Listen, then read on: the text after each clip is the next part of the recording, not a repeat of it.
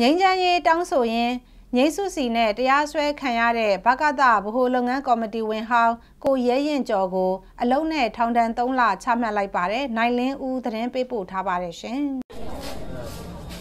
ကြားလိုက်အောင်ပါငိမ့်ချမ်းရေးတောင်းဆိုခဲ့တဲ့ဘကသဗဟိုလုပ်ငန်းကော်မတီဝင်ဟောင်းကိုရဲရင်ကျော်ကိုဇန်နဝါရီလ9 ရက်နေ့ကအောင်မြေသာဆန်မြို့နယ်တရားရုံးမှာအလုံးနဲ့ထောင်ဒဏ်3 လကျခံဖို့အမိန့်ချခဲ့ပါတယ်။တိုင်းရင်းသားဒေသတွေမှာထိုးစစ်တွေရပ်ဆိုင်းရေးနဲ့စစ်နယ်မြေအတွင်းပိတ်မိနေတဲ့ပြည်သူတွေကိုလွတ်ပေးရေးအတွက်2018ခုနှစ်မေလတည်းကတောင်းဆိုခဲ့တဲ့အတွက်ကိုရဲရင်ကျော်မှာငြိမ်းချမ်းစွာစုဝေးလဲလှယ်ခွင့်ဥပဒေပုံမှန်19နဲ့အမှုဖွင့်ခဲ့တာပါ။အဲ့ဒီအမှုနဲ့ပဲ2019ခုနှစ်နိုဝင်ဘာလ19ရက်နေ့က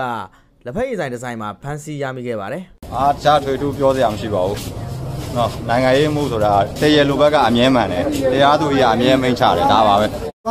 တခြားထွေထူးသုံးသပ်စရာမရှိပါဘူး။ခုနပြောသလိုဥဆောင်သူတို့နာမည်တွေထည့်ကြတဲ့အချိန်မှာဗာသက်တွေမှမပြပဲဟလာသူတို့ယူဆတဲ့နာမည်တွေသူတို့သိထားပြီးသားနာမည်တွေနဲ့ဒါအမှုကိုတရားစွဲလေးရှိတာကြီးကတော့မဖြစ်သင့်ဘူးလို့ထင်တယ်နော်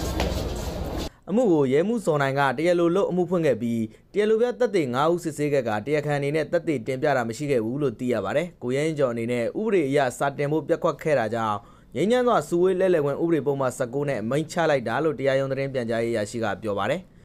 ငင်းရစွာစုဝေးခြင်းနဲ့စီကံလှည့်လည်ခြင်းဆိုင်ရာဥပဒေပုံမှန်၄မှာဒီစုဝေးမယ်စီတန်းလှည့်လည်မယ်ဆိုလို့ရှိရင်မြို့နယ်ရဲတပ်ဖွဲ့မှုထံကိုအနည်းဆုံး48နာရီကြိုတင်ပြီးတော့ဒီစာဖြင့်တင်ပြရမယ်ဆိုပြီးတော့ဥပဒေပုံမှန်၄မှာပြဋ္ဌာန်းထားပါတယ်။အဲ့၄အရာဒီစီတန်းလှည့်လည်ခြင်းကိုစာတင်ရမှာပြတ်ပတ်ခဲ့တယ်ဆိုလို့ရှိရင်တော့ဒီဥပဒေပုံမှန်19မှာကြာလို့ရှိရင်ဒီပြည်ထောင်ဆိုင်ရာပြဋ္ဌာန်းထားတာဖြစ်ပါတယ်။အဲ့တော့ဒီကိုရဲရင်ကျော်အနေနဲ့ကဒီပုံမှန်၄ရာဒီစာတင်မှုပြက်ကွက်ခဲ့တဲ့အတွက်ကြောင့်ပြက်ကွက်ခဲ့တယ်ဆိုတာနဲ့ပတ်သက်ပြီးတော့ဒီပုံမှန်19ရာပေါ့နော်ပြည်ထောင်ချမှတ်ခဲ့တာဖြစ်ပါတယ်ဟုတ်ကိုရဲရင်ကျော်ဟာကျုံးဘေးမန္တလေးမြို့တော်စီပင်သားရေးကော်မတီရုံးရှိမှာဖျောင်းနိုင်မီထွန်းကစူတောင်းရင်ဆန္ဒထုတ်ဖော်ခဲ့တာဖြစ်ပြီးကိုတန်းထိုက်ကိုရဲရင်ကျော်နဲ့ကိုနှင်းမောင်တို့ကိုအမှုဖွင့်ခဲ့တာပါကိုတန်းထိုက်နဲ့ကိုနှင်းမောင်တို့ကိုတော့2018ခုနှစ်ဇူလိုင်လ9ရက်နေ့ကထောင်ဒဏ်3 လကျခံမှုအောင်မြေသာဆန်မြို့နယ်တွဲဘက်တရားသူကြီးကအမိန့်ချခဲ့ပြီးအခုခါပြန်လည်လွတ်မြောက်လာပြီဖြစ်ပါတယ်ကျွန်တော်နိုင်လင်းဦးပါ